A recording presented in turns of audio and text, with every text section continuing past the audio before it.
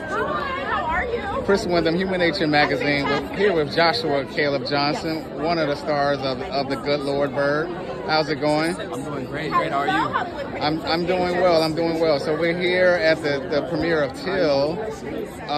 Why did you come out to support this type of movie? I know you worked on another historical piece as well. Yeah. So what do you feel about this type of movie being made? Well, I feel amazing about it. First of all, I think everybody needs to hear this story more than anything. And then also one of my other reasons supporting is the kid who plays Emmett Till, Jalen, one of my childhood friends. Nice. Just come out and support and see. Nice. So did you give Jalen like any advice of like playing like a historical figure? Nah, I didn't give him any advice myself. I just know that Jalen's capability as an actor, and I know he's an amazing actor. So I already knew he had in the bag.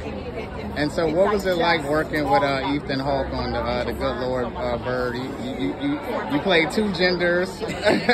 You pulled it off.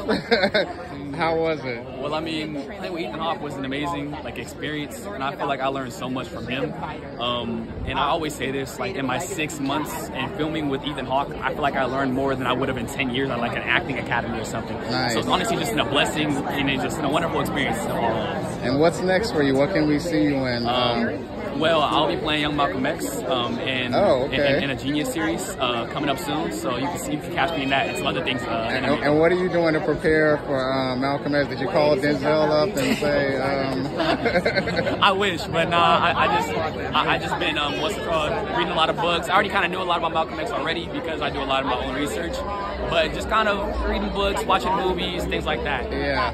Well, look for this kid. He did an excellent job. Bright future. Congratulations, Joshua Caleb Johnson.